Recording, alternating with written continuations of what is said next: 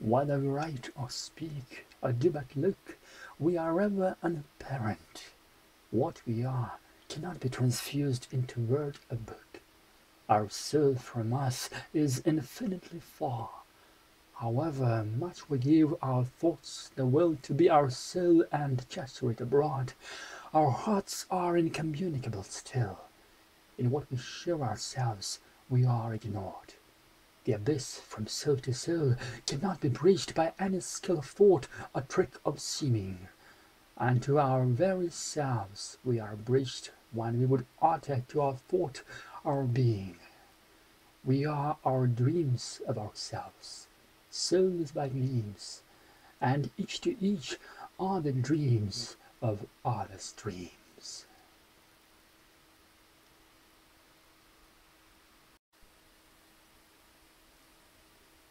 If that apparent part of life's delight our tingled flesh sense circumscribes were seen by aught save reflex and cocinal sight, joy, flesh, and life might prove but a gross screen. Happily truth's body is no idle being. Appearance even as appearance lies.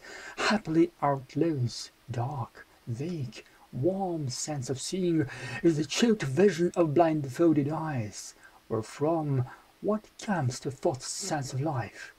Naught. All is either the irrational world we see, or some aught else whose being unknown doth wrought its use for our thoughts' use.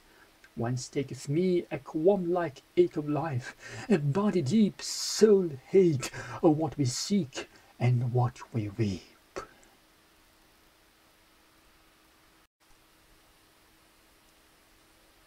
When I do think my meanest line shall be more in time's use than my creating whole, that future eyes more clearly shall feel me in this inked page than in my direct soul. When I conjecture put to make me sing, and readers of me in some after time, thankful to some idea of my being that doth not even my with gun true soul rhyme, and anger at the essence of the world that makes this thus, or thinkable this wise, takes my soul by the throat, and makes it hurled in nightly horrors of despaired surmise, and I become the mere sense of a rage that lacks the very words whose waste might assuage.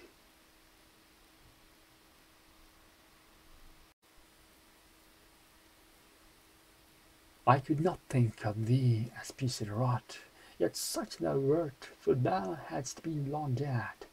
Yet thou liv'dst entire in my seen thought, and what thou wert in me had never fled.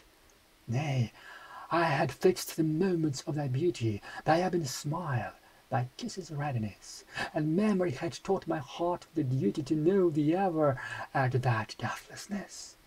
But when I came where thou wert laid, and saw the natural flowers ignoring thee some blame, and the encroaching grass with casual flaw framing the stone to each where was thy name, I knew not how to feel, nor what to be towards thy fate's material secrecy.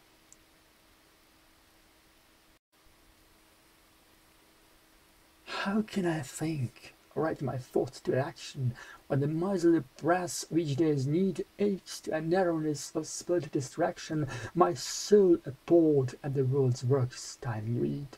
How can I pause my thoughts upon the task my soul was born to think that it must do, when every moment has a thought to ask, to fit the immediate craving of its cue?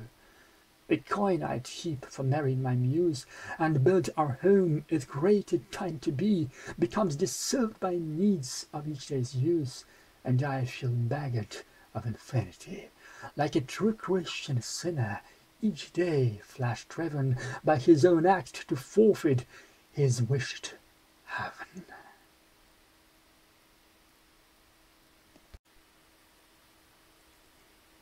As a bad orator, badly or book-skilled, doth overflow his purpose with made heat, and like a clock winds with loudness willed what should have been an inner instinct's feet, or as a prose wit, harshly poet turned, lacking the subtle music in his measure, with useless care labours but to be spurned, quoting in alien speech the muse's pleasure, I study how to love or how to hate, estranged by consciousness from sentiment, with a thought feeling forced to be sedate, even when the feeling's nature is violent. As who would learn to swim without the river, when nearest to the trick, as far as ever.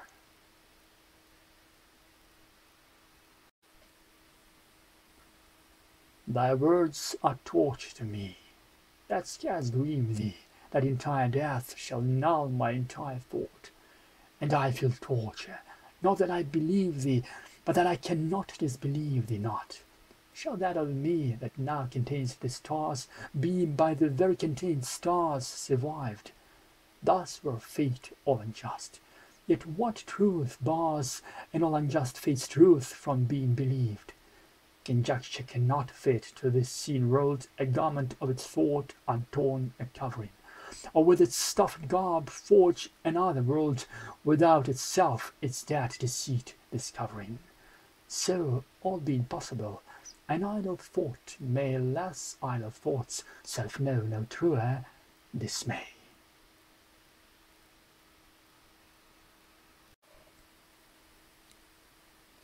How many masks were we, and unmasks, upon our countenance of soul, and when, if for self-sport the soul itself unmasks, knows it the last mask off, and the face plain, the true mask feels no inside to the mask, but looks out of the mask by co-masked eyes. Whatever consciousness begins the task's accepted use to sleepless ties. Like a child frighted by its mirrored faces, our souls, that children are, being thought-losing, foist otherness upon their seeming grimaces, and get a whole world on their forgot causing. And when a thought would unmask our soul's masking, itself goes not unmasked to the unmasking.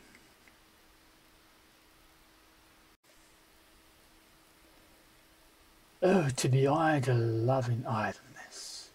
But I am idle all in hate of me, ever in action's dream, in the false stress of purposed action I never sat to be.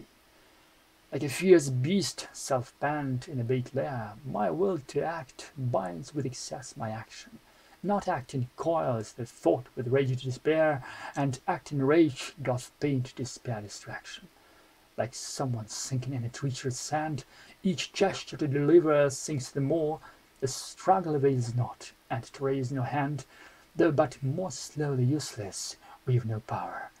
Hence live I the dead life each day doth bring, repurposed for next day's repurposing.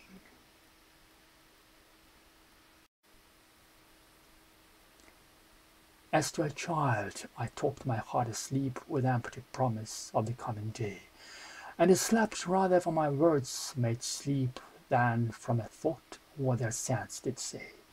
For did it care for sense, would it not wake and question closer to the morrow's pleasure? Would it not edge nearer my words to take the promise in the meeting of its measure? So, if it slept, 'twas that it cared but for the present sleepy use of promised joy, thanking the fruit but for the forecome flower which the less active senses best enjoy. Thus with deceit do I detain the heart, of which deceit's self knows itself a part.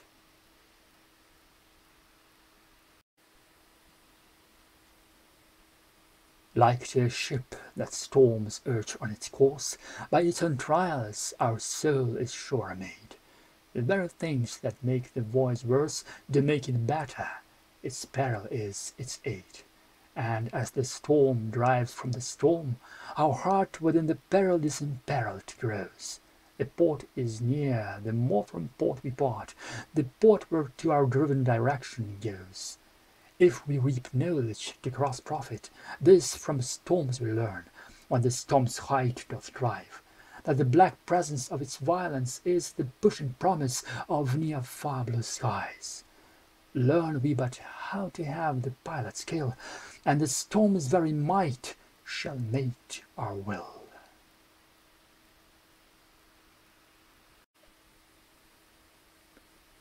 As the lone, frighted user of a night road suddenly turns round, nothing to detect, yet on his fierce sense keepeth still the load of that brings nothing he doth but suspect, and the cold terror moves to him more near of something that from nothing casts a spell, that when he moves to fright more is not there, and's only visible when invisible. So I upon the road turned round in thought, and nothing viewing do no carriage take, but my more terror from no seen cars got, to that felt corporate emptiness forsake, and draw my sense of mystery's horror from seeing no mystery's mystery alone.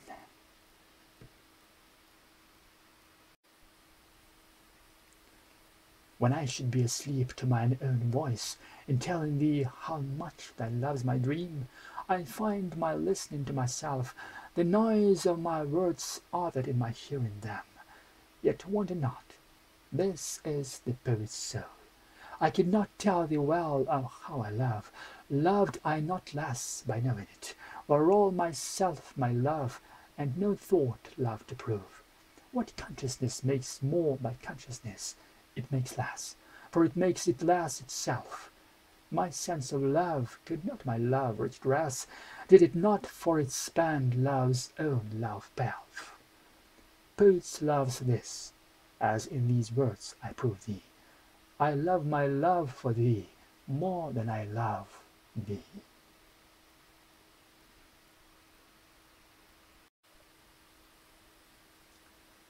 We are born at sunset, and we die at morn, and the whole darkness of the world we know. How can we guess its truth, to darkness born, the obscure consequence of absent glow?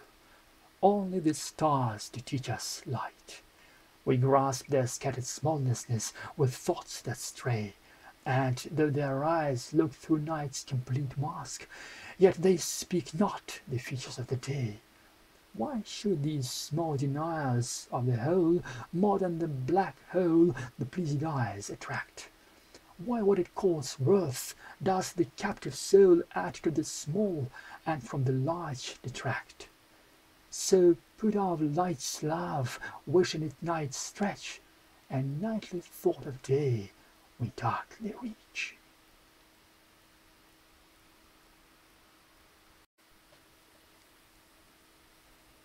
Like a bad suitor, desperate and rambling, from the mixed sense of being not loved and loving, who with feared longing half would know, dissembling with what he'd wished proved, what he fears soon proving, I look within her eyes, afraid to look, yet perplexed into looking at the worth this verse may have, and wonder of my book, to what thoughts shall in alien hearts give birth.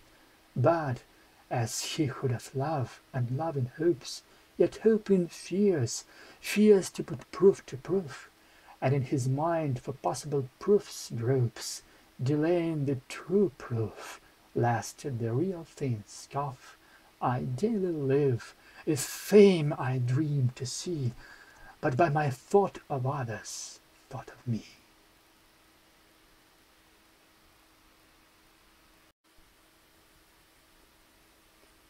We never joy in joy to that full point, regret of wish joy had enjoyed been, nor have the strength regret to disappoint, recalling not past joy's thought, but its mean.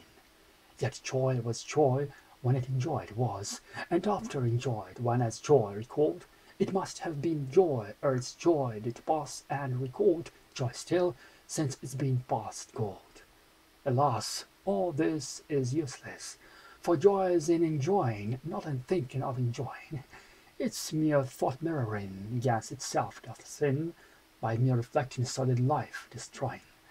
Yet the more thought we take thought to prove, it must not think, doth further from joy move.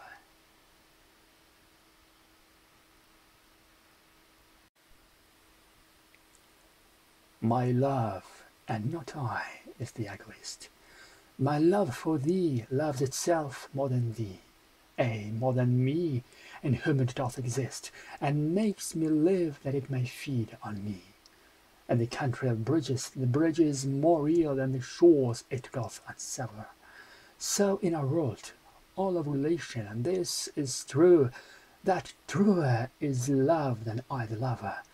This thought, therefore, comes lightly to doubt's door, if we, seen substance of this world, are not mere intervals, God's absence, and no more, hollows in real consciousness and thought. And if it is possible to thought to bear this fruit, why should it not be possible to truth?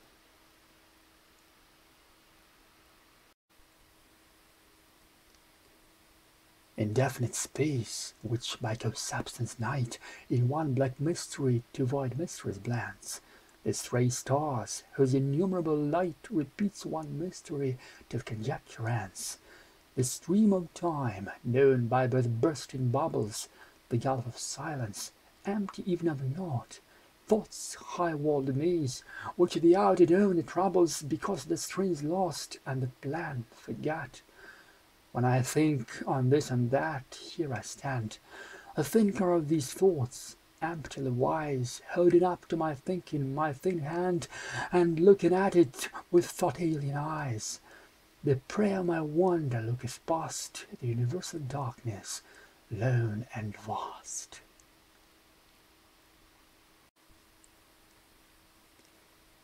Beauty and love let no one separate, whom exact nature did to each other fit, given to beauty love as finishing fate, and to love beauty as true colour of it. Let he but friend be who the soul finds fair, but let none love outside the body's thought, so these seem couples togetherness shall bear truth to the beauty each in the other sought. I could but love thee out of mockery of love and thee, and mine own ugliness.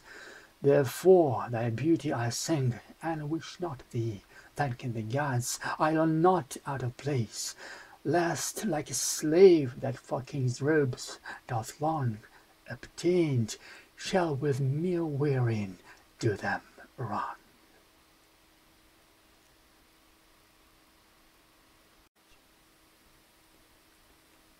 When in the widening circle of rebirth to a new flash my troubled soul shall come, and try again the unremembered earth with the old sadness for the immortal home, shall I revisit these same different fields, and cull the old new flowers with the same sense, that some small breath of foiled remembrance yields of more age than my days in this pretence? Shall I again regret strange faces lost, of which the present memories forgot, and but in unseen bulks of vagueness tossed out of the closed sea and black night of thought? Were thy face one, what sweetness would it not be, though by blind feeling, to remember thee?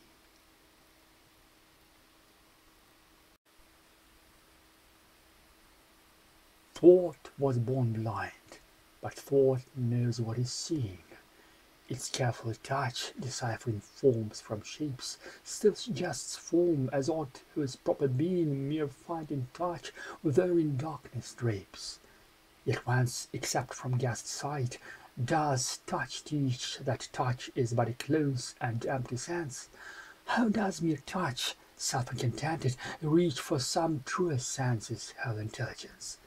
The thing once touched, if touch be now omitted, stands yet in memory real and outward known. So the untouched memory of touch is fitted with the sense of a sense whereby four things are shown. So, by touch of untouching, wrongly right, touch thought of seeing sees not things but sight.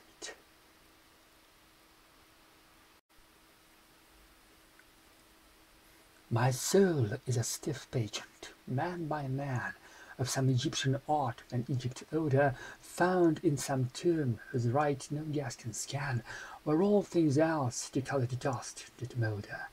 Whate'er its sense may mean, its age is twin to that of priesthoods, whose feet stood near God, when knowledge was so great that 'twas a sin, and man's mere soul to man for its abode.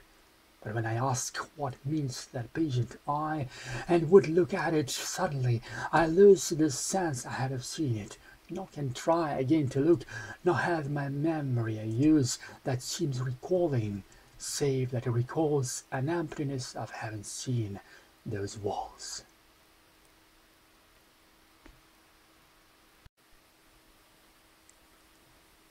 Even as upon a low and cloud-domed day, when clouds are one cloud till the horizon, our thinking senses deem the sun away, and say, "'Tis sunless, and there is no sun." And yet the very day that runs by is of the unseen sun's effluent essence. The very words do give themselves the lie. The very thought of absence comes from presence. Even so dream we through good of what is evil. He speaks of light that speaks of absent light. And absent God, becoming present devil, is still the absent God by essence right. The withdrawn cause by being withdrawn doth get, being thereby cause still the denied effect.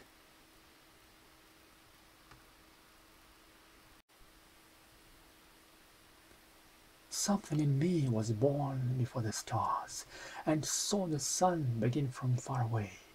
Our yellow looking day on its wont jars, for it hath come in with an absolute day. Through my thoughts night, as one robe's herd trail that I have never seen, I drank this past that saw the possible, like a dawn grow pale on the lost night before it, mute and vast. It dates remoter than God's birth can reach, that had no birth by the world's coming after. So the words to me as, after whispered speech, they cause ignored sudden echoing of laughter. That has a meaning my conjecture knows, but that it has meanings all its meaning shows.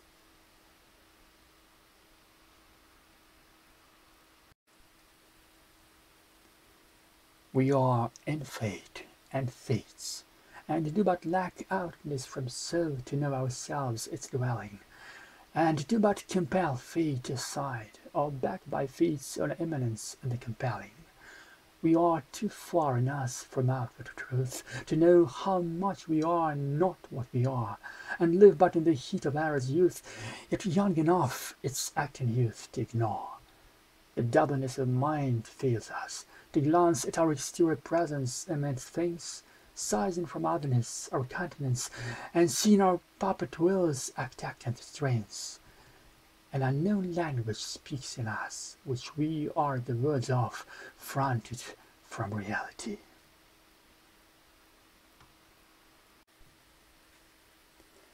The world is woven all of dream and terror, and but one sureness in our truth may lie, that when we hold to aught our thinking's mirror, we know it not by knowing it thereby.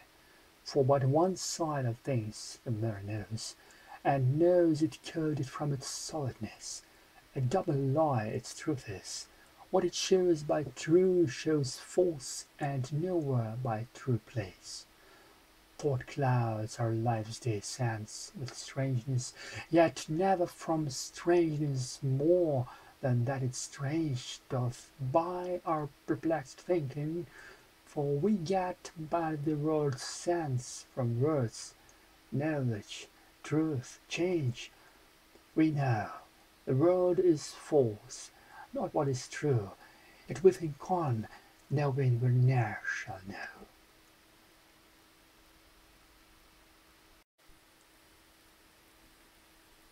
How yesterday is long ago. The past is a fixed infinite distance from today, and bygone things, the first lived as the lost, an irreparable sameness far away. How the to be is infinitely ever out of the place wherein it will be now, like this seen wave yet far up in the river, which reaches not us but the new waved flow. This thing time is, whose being is having none, the equable tyrant of our different fates, who could not be bought off by a shattered sun, or tricked by new years of our careful dates. This thing time is, that to the grave will bear my heart sure but of it, and of my fear.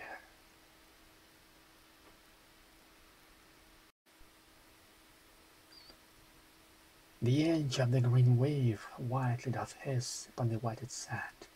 I look, yet dream. Surely reality cannot be this. Somehow, somewhere, this surely doth but seem. The sky, the sea, this great extent disclosed of outward joy, this bulk of life we feel, is not something, but something interposed. Only what in this is not this is real.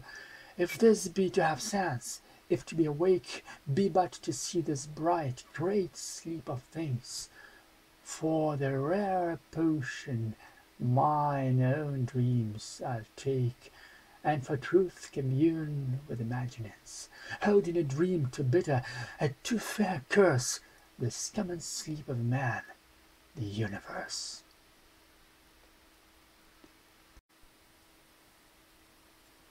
My weary life that lives unsatisfied on the foiled offspring of being or but this, to whom the power to will hath been denied, and the will to renounce doth also miss. My sated life, with having nothing sated, in the motion of moving poised day, within its dreams from its own dreams abated, this life let the gods change or take away. For this endless succession of empty hours, like deserts after deserts, voidly one, doth undermine the very dreaming powers, and dull in thoughts active in action, taint with woe unwilled will the dreamed act, twice thus removed from the unobtained fact.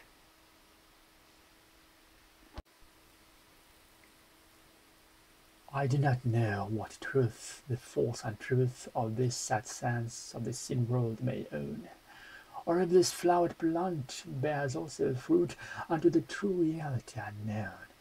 But as the rainbow, neither earth's nor skies, stands in the dripping freshness of lulled rain, a hope, not real yet, not fancy's, lies athwart the moment of our seasoned pain. Somehow, since pain is felt, yet felt as ill, hope hath a better warrant than being hoped.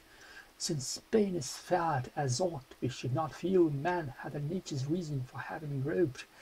Since time was time, and age and grief his measures, towards a better shelter than time's pleasures.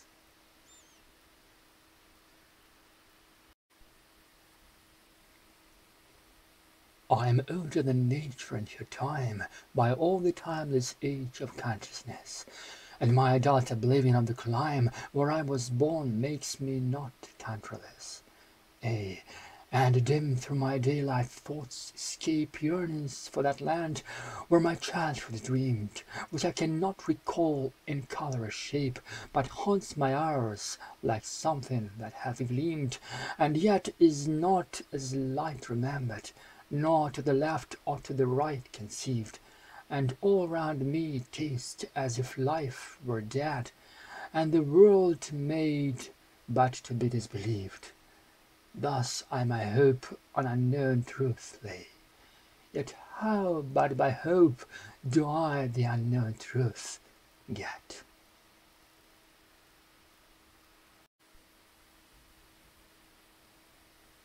When I have sense of what to sense appears, sense is sense or 'tis mine, or mine in me is. When I hear, hearing, or I do hear, hears. When I see, before me abstract seeing sees. I am part soul, part I in all I touch. Soul by that part I hold in common with all, and I this spoilt part that doth make sense such as I can err by it, and my sense mine call. The rest is wondering what these thoughts may mean, that come to explain, and suddenly again, like messengers that mock the message mean, explain it all by the explanation. As if we as ciphered letters cipher it, and find it in an unknown language writ.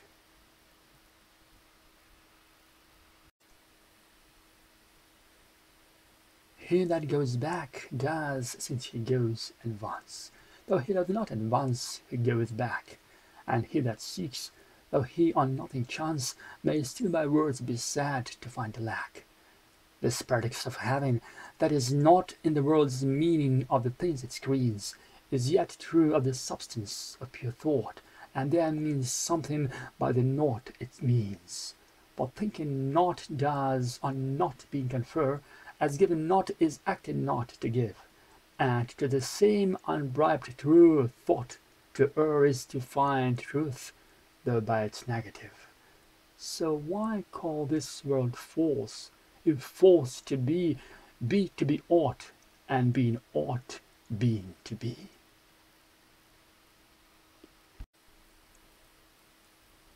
Happy the maimed, the halt, the mad, the blind, all who stamped separate by curtailing birth, owe no duty's allegiance to mankind, nor stand a value in their scheme of worth. But I, whom fate, not nature, did curtail, by no exterior voidness being exempt, must bear accusing glances where I fail, fixed in the general orbit of contempt. Fate, less than nature in being kind to lacking, given the ill, shows not as out a cause, making our mock free with the mirror's backing, which fate's own acts as if in itself shows. And men, like children, see the image there, take place for cause, and make our will fate bear.